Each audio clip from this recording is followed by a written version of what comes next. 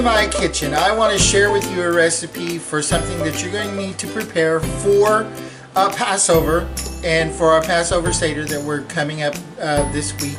So it's a dish called Charoset. It's an important thing to have on your Seder plate, and it involves an apple, some walnuts, cinnamon, and a little bit of grape juice.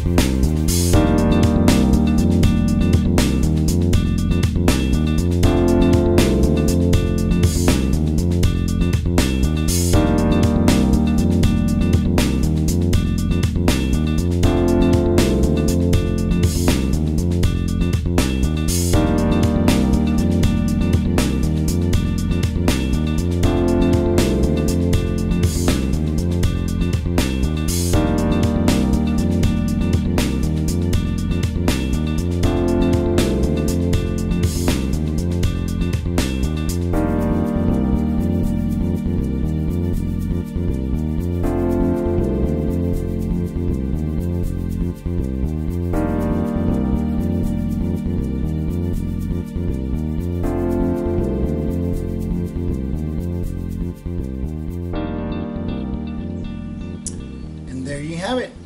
You've got, this is my recipe for Charoset, or Charoset. You've got to put your chutz into it. This is a traditional Jewish recipe for Passover, for the Charoset, for the Seder plate. And another recipe that I saw added raisins to it, and you can do that as well and still be kosher. So there you go. Real quick and easy.